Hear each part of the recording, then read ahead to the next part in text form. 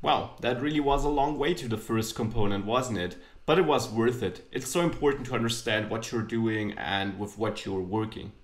So let's start with the first component then.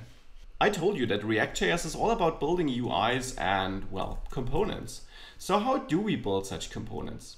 It all starts by importing React. We're using ES6 import syntax for that. Importing it from React, that's the package name. And import something from React DOM. Now I'm getting some IDE errors here because my IDE still thinks I'm writing ES6 code. So just, yeah, thank you. Change this. No, I have Babel set up on my own. All the IDE magic here. Wow. So pull in something from React DOM, and the something is the render method, which allows me to render my component later on to the DOM. So with that, I got all the required dependencies. Now it's time to create a component. And well, how do you do it? It's actually really simple. You create a new class with this ES6 class keyword. Name it whatever you want to name it. I'm going to name mine app, since it's my first component, my root component kind of. And then, this is important, it has to extend the base component in the React package. So React component. With that, boom, you get a new component, but not a very useful one right now. Components have a lot of built-in methods you can use, and I will come back to them in a later video when I talk about the component lifecycle. A very important method you need to have if you want to have your component do anything, which you can see on the screen, is the render method. This method is called by ReactJS whenever ReactJS thinks it needs to render the component. And I'll come back to when it thinks it needs to render a component in a later video. Basically, it has a right way of thinking, so it will re-render it when it's necessary. And then you define what it has to do when rendering this component. Now, you might have noticed that until now we have no place where we store the HTML code.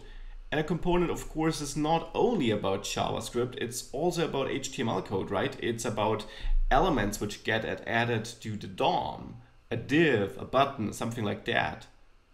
Now, here is where ReactJS can make you feel uncomfortable if you're totally new to it and are used to the clear separation of HTML and JavaScript.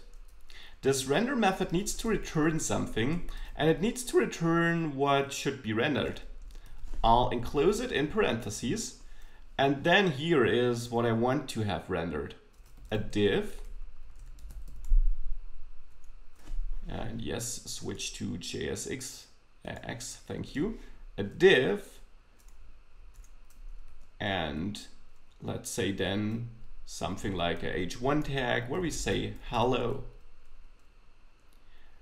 Whoa, that is strange. HTML code in a JavaScript file?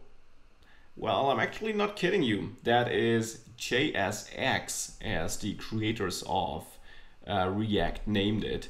It's JavaScript mixed with XML or HTML here.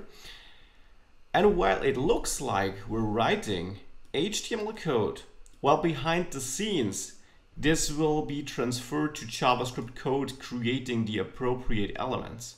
So you are probably aware that you can create an element in plain vanilla JavaScript with something like document, create, element, and then you could say a div and so on. And that is what's happening here in the background. But that, of course, is a much more convenient way to write it. So we write the code which we want to have on our page in a JavaScript file. And it's perfectly fine to do so. So that would be the very simple first component. It only displays hello, and I'll style this a little bit more soon. But for now, let's display it in the application. And that leads us to the next question. How do I render this app? It's nice that we have it, but thankfully ReactJS is not going to take our page and replace everything with that HTML code. That would be a rather bad behavior. Instead, I'll go back to my index.html file and I'll set up a hook where I want to render this. It'll be a simple div with an ID of your choice. I'm using app here. And I will tell ReactJS to basically render my component in this place. Here we already have the point I was talking about in my first video in the series. ReactJS doesn't necessarily create a single page application. You can tell it where to render individual components in your view. You don't have to control your complete view with ReactJS, though that's what I'll do in this series and what you will see in a lot of ReactJS applications. You don't have to do it. You can just build single widgets or components which you dump into your normal view. And that is totally fine, and that actually is what ReactJS was created for in the beginning. So back in the index.js file, we have to tell React that we want to render it in this div's place. I will call the render method from React DOM for that. And then I first tell it what to render. That is my app. And I define it like an HTML tag.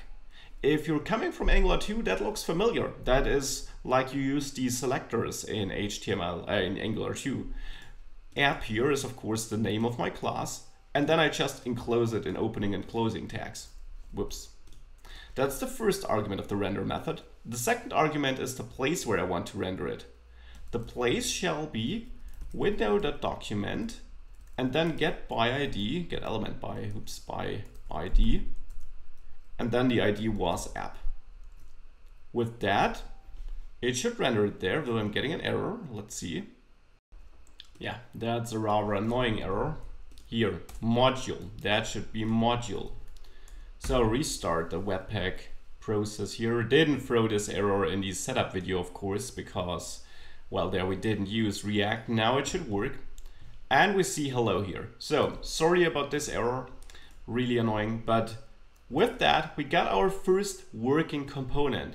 And before I finish this video, I want to point out an important thing about this component, or about React in general. In this return function here, you can only return one element. Now you might say we're returning two. Yes, nested elements, that's fine, but only one root element. So here a div. It wouldn't work if I have a sibling div next to it. That my IDE already doesn't like it. That will not work because here only one element may be returned. And also before I leave, I want to add some styling. So I'll head over to getbootstrap.com to get the default Bootstrap styling so that everything looks a bit nicer without me having to write quite a lot of code. And I will import it here in my index file at the end of the head section like that.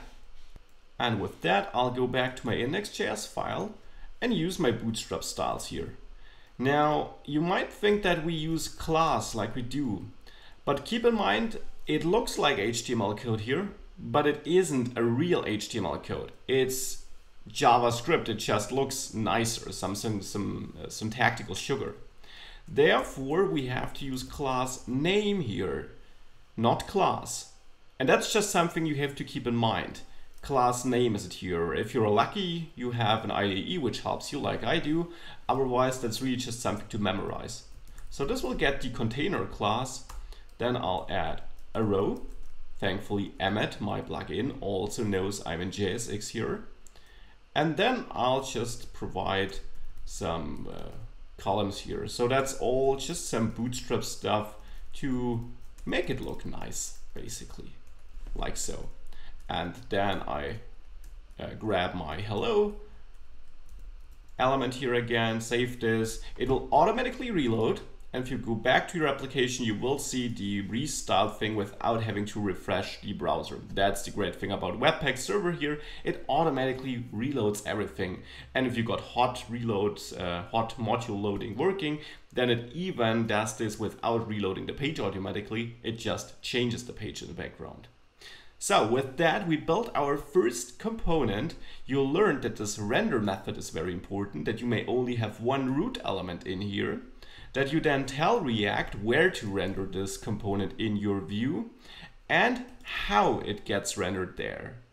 And with that, I think we're well prepared to move on to the next lecture where I'll have a look at multiple components working together. See you there.